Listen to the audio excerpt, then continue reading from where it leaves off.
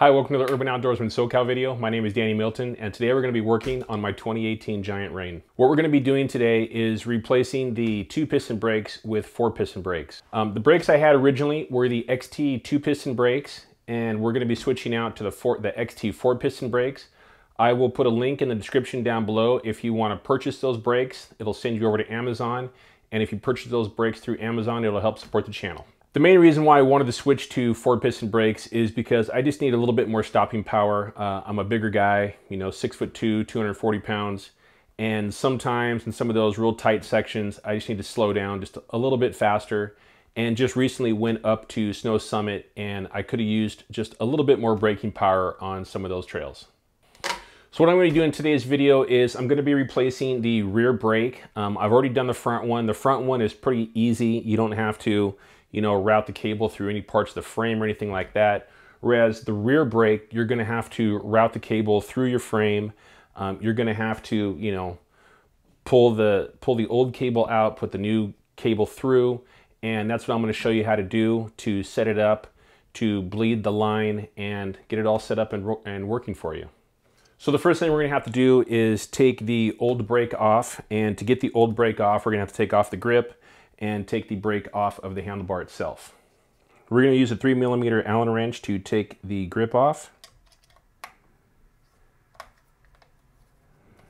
Just got to loosen that screw and pull the grip off. We're going to use a 4mm Allen wrench to loosen up the brake and slide that. I got to turn the handlebar just a little bit because there's not a lot of extra cable here to slide the brake off of the handlebar. So now you can see here that we have the brake and the shifter off of the handlebar.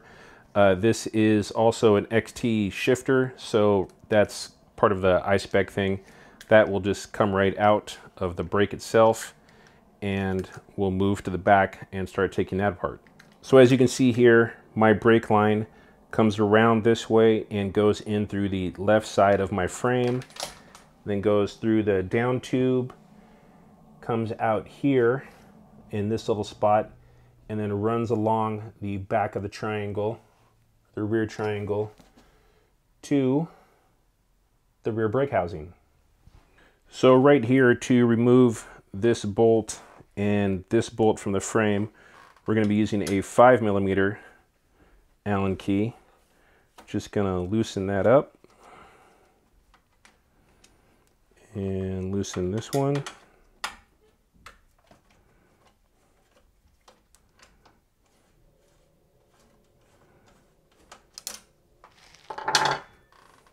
There's going to be a bunch of extra little washers and pieces in here between the bolt and the actual brake itself, and then also you have your adapter just underneath that.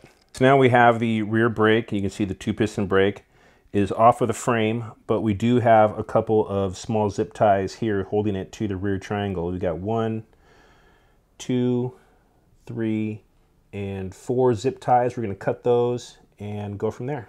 Just going to use a small pair of wire cutters to cut these zip ties.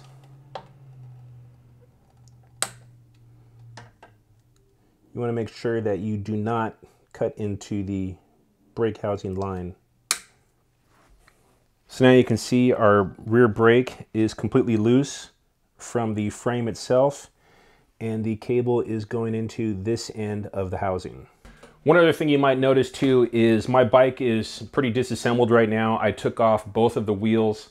I actually have the rear derailleur off as well because I'm going to be switching out to the XT 10 to 51 whole drivetrain system. So I have my old drivetrain taken off as well. You don't have to do that to replace one of these rear brakes. The cranks are also out as well. I just wanted to have as little on the bike as possible, just so that you can see a little bit more in detail of what we're doing. So now that we have the rear brake completely taken off the bike, what we're going to have to do is, this is a little bit of an older frame. This is a 2018, so it doesn't have internal routing for all of the cables. Basically, the cables are just loose inside of the frame. So what we're going to have to do is take this end of the brake line off of the rear brake.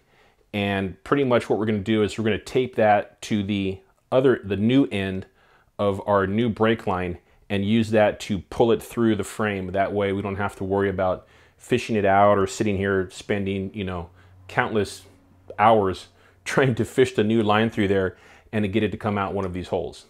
Okay, so this is going to be the one kind of messy part of this whole enterprise, is removing this cable from the rear brake. And obviously there's brake fluid in there. That's how the brake works. So when we remove this end, there's going to be a bunch of brake fluid in the line. What I'm going to do basically is just unscrew this, hold the cable into this cup, and squeeze out as much of the brake fluid that I can out of the line. That way it's not dripping everywhere and getting on the inside of my frame. Okay, so now what we're going to do is unscrew the brake line from the housing here. Hopefully not too much fluid will come out of here when we do this.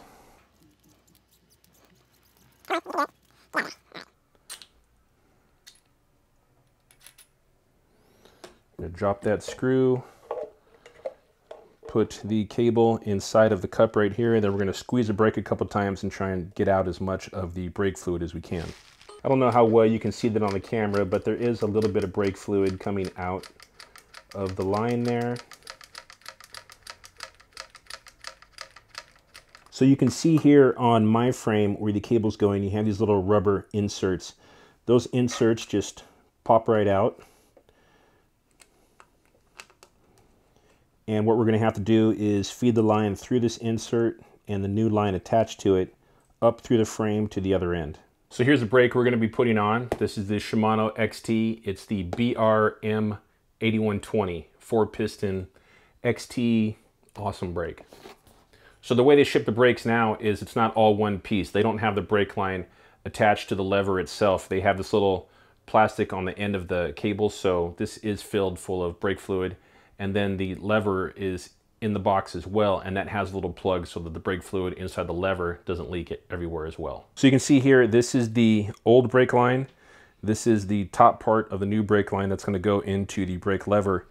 What we're going to do is just hold them like this and use electrical tape to tape them together so it's pretty much one continuous line. So when I pull this cable through the bike, it'll pull the new brake line through the bike as well and out the other end. Okay, so you can see I use electrical tape to tape the two lines together, so hopefully we'll be able to pull that through the frame without losing either piece. So what we're going to do is we're going to push the cable through this end and pull it out the other from the top. Just feed it through nice and easy and slow.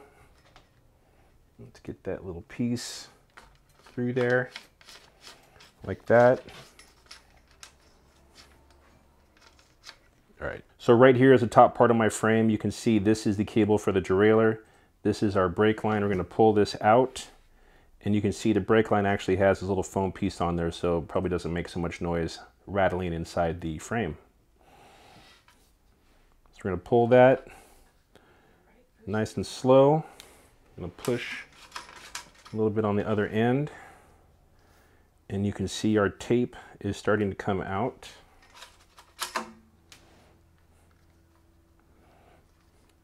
Just got to get that piece out and just pull a little bit farther. Don't want to pull too hard and have the tape tear. And that is the gold lettering of our brake line, the new brake line. So we're good.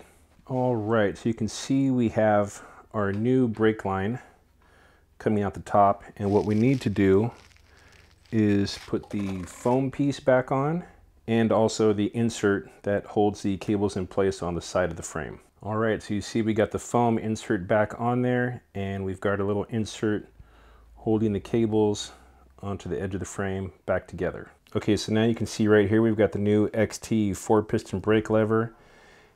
Pretty much the main difference is that the clamp is near the middle of the actual housing itself and makes it a little bit more solid. There's a little piece right here that sits against your handlebars. You can see it comes with this little white piece in the center here. That's so that you don't depress the brake lever, and there is a cap on the end because there is brake fluid in this unit.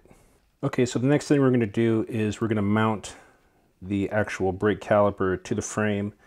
When you do run your cable through, you do want it to come to the inside of your rear triangle here. You don't want it to be on the outside here and then come back around through the frame, because if something hits it, you know, it could tear your brake line. So if you have it on the inside like this, the brake line is a little bit more protected. Okay, so what we're going to be doing now is installing the rear brake onto the frame itself. You do have to use your adapter here and the original screws that you just had. Be careful, there is a difference in length. One bolt is longer than the other because one bolt has more metal to go through to attach the cable. So just set that like that. I'm going to grab this longer bolt, put that through both, just get that started. And the same, come on now, the same with the rear bolt. Just going to get that started there and then use our 5mm wrench to tighten that down. Okay, so what we have to do now is route our cable along the frame here. Over these little mount parts, we're going to use zip ties to hold them down. Okay, you can see here I've got these two zip ties in the back tightened down already because I want there to be a little bit of give back here, a little extra cable. It's going across the frame and into the insert into the bottom tube. Okay, so what we're going to be doing now is we have the cable coming out the top end, and we have all of the slack pulled through the frame itself. We're going to be attaching it to the brake lever. And what you want to do here is kind of loosely mount the lever onto your handlebars, get it about where you want, and see if you have too much slack in the cable. You may have to shorten the brake hose cable line. Just inside the brake lever, you can see this little yellow stopper here. This is the actual nut, and inside there is the olive and the little metal piece that you're going to be putting on the end of the brake line before you tighten it all up and set it all in place. So as we're fitting on the brake lever onto the handlebar here, I've got my grip slid back on, not tightened up yet, and this little white piece right here that's inside the brake lever is keeping the lever from actually being pulled so that you don't squeeze any of the fluid out of it. But to get this into place, we're going to have to remove that. Now for right now, I'm just going to leave it in there because I don't want to take the chance of squeezing any of that brake fluid out. But we're going to grab the hose and attach it and see how much cable we have. One thing you also want to do is this little piece right here is the cover that goes over the cable and onto the end of your brake lever here. So you're going to make sure before you put the olive and all that stuff into the end of the cable, you want to put this little piece over the end of your brake line. So we've got the brake hose coming up to about where it's going to be, probably fit about that far into the actual brake lever itself. Now if I leave the cable housing this long, there's going to be a little bit too much excess as we turn the handlebars. So I probably want it to be about right there. So it looks like I'm at the cut maybe an inch or two off of the brake hose. So as you can see here, the little metal insert is already inside the brake line itself. So when we take this bolt off, you're going to see the olive that goes over the brake line is just inside there. We're going to put the olive over the brake line, push that all back into the lever itself, and then tighten it down. We're going to unscrew this piece out, get to that olive, put the olive on the end of the brake line, and then screw it all back together.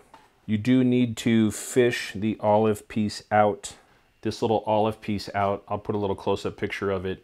Just a little copper piece that's going to go on the end of your brake cable. That is kind of like a crush washer that's going to be inside. So first we have our plastic cap that's going to cover up everything.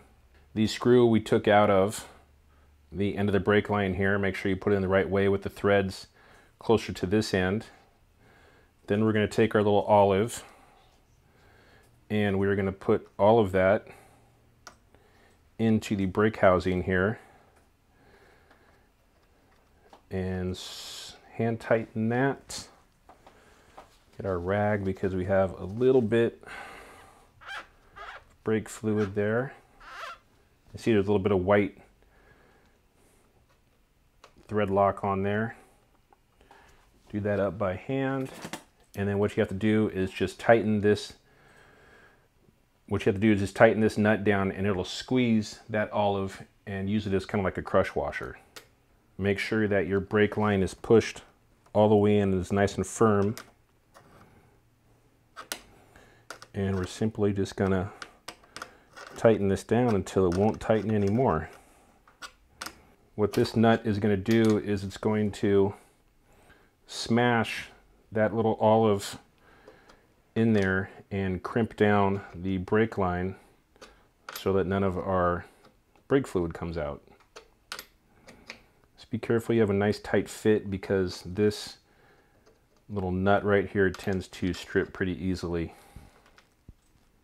So before you start squeezing that brake lever, one thing I do want to tell you is the little parts kit here, this little red insert, you want to put that between your rear brake pads. That way it's not squeezing the brake pads too tight, and when you go to install your wheel with the rotor, that space is still left in there. We can take out this little white piece that just pulls right out. And now our brake lever will work. So now that we have that red insert in our rear brake lever or brake caliper, we can squeeze the brake a couple times here. And we are going to have to bleed this, because as we put that cable into the housing, there's going to be a little bit of air inside the reservoir here. We're going to bleed that in just a second. We just want to squeeze the trigger a couple times, or the lever a couple times, and make sure that none of our oil is leaking out of this piece right here. And it looks like we're good. I don't see any oil coming out, so we can cover that. So you can see we've got our brake lever all set up here. What we're going to do now is just bleed through the top here. So bleeding Shimano brakes is much easier to do than... Right, so all we have to do is just take this screw out and insert our little bleed cup. Be very careful and gentle with this screw. They do strip, and it's very difficult to get a replacement. Also on that screw is a little tiny washer. If you lose that washer, that little rubber washer, the brake fluid will come out of there as soon as you squeeze that lever. So definitely do not lose that washer as well. So here's our little bleed cup right here. You can see it's got the little plunger inside there.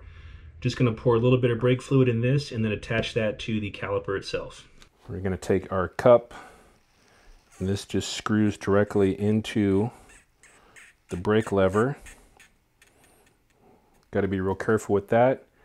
Going to remove the plunger. Get a little close-up shot here of this greatness.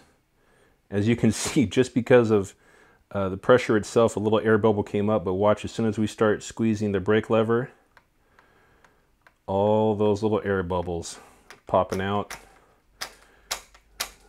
We're going to snap the brake lever a couple of times. We're going to give the housing a couple of taps here. Make sure we get all of that air out of this top end of the feed.